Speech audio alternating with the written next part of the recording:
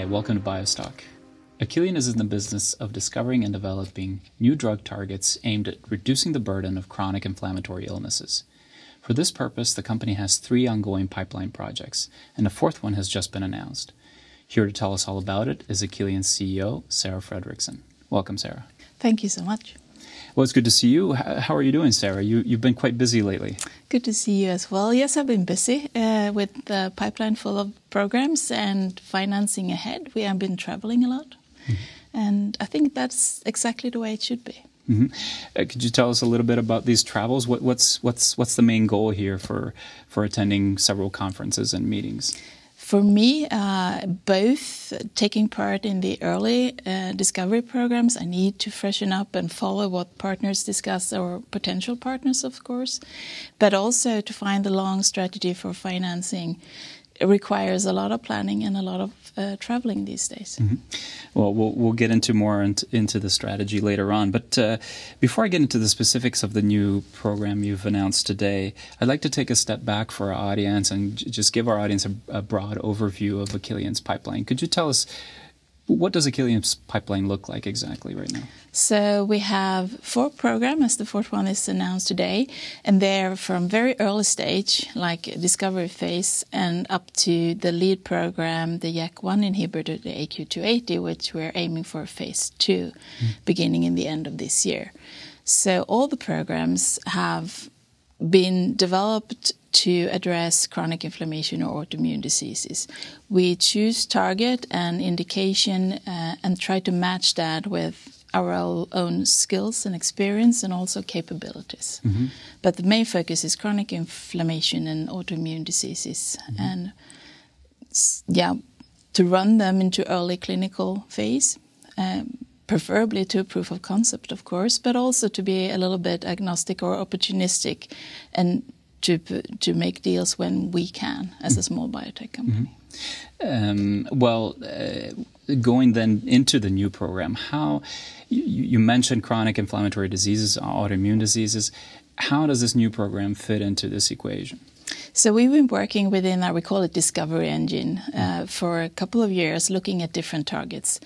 And we have chosen a target called PKCtheta. It's a kinase, and we work a lot with kinase inhibitors. So it's kind of in our home arena where we've been focusing a lot. We also focus on how T cells affect or drive inflammation. The T cell biology is another focus.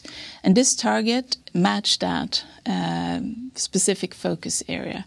And we see that if we can provide a good inhibitor, it's a small molecule drug, as we have done before, it would be very interesting in chronic inflammatory diseases like rheumatoid arthritis or IBD diseases. So it fits very well, but it's an early stage program. And we're hope to be able to nominate a candidate drug within a year or so. All right, very interesting. And could you also tell us more about how this new program fits into your development strategy?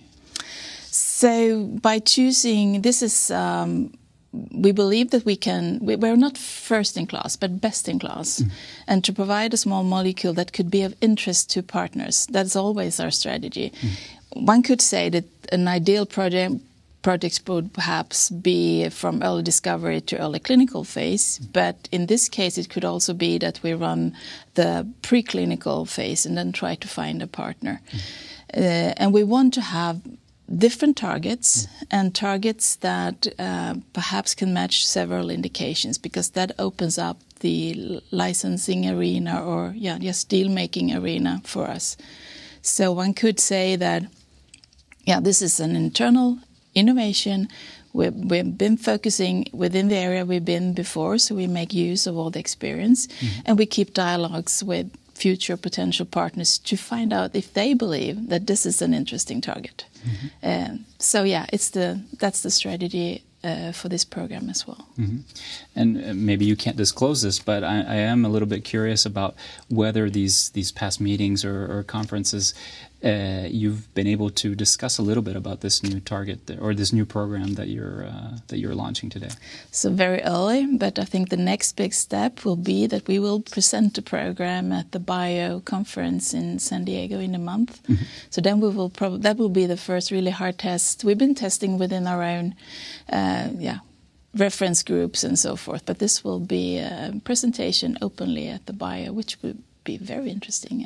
See what we can come home with for comments or interest in the program. I'm definitely looking forward to the feedback there. So why is now the right time to bring this new program forward?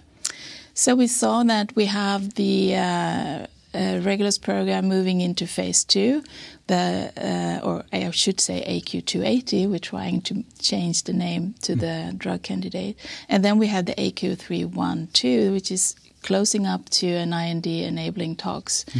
And then we thought that we wanted something early and focus on that. And since we have great results from the discovery group, we decided, well, it's a good time now. So that looking at Aqilion as an investor or for future financing rounds, we want to have more than one program. We want to be a little bit diverse in the pipeline so that we don't work within, let's say, one target or one group of, or one specific inflammatory disease, for instance. So you could have a disease focus, you can have a platform focus, but we have kind of chosen target and indication, and if there is an interest in the business, that is a go for us. So that's the reason behind the timing. The program is mature enough to stand alone, and we want to show it to others, and then it's a good time to show it in the pipeline as well. Well, I am also a little bit curious about your financing strategy for this new program. Could you tell us a little bit about that? So we are now looking at financing the whole pipeline.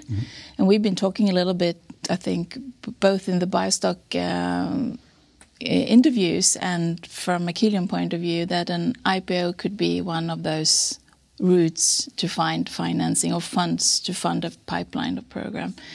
And we've been taking part in the 6 Academy in Switzerland to find out what it's like there if you want to list your company, and also in Sweden. And I think now our focus is that an IPO in Sweden is the most probable route forward.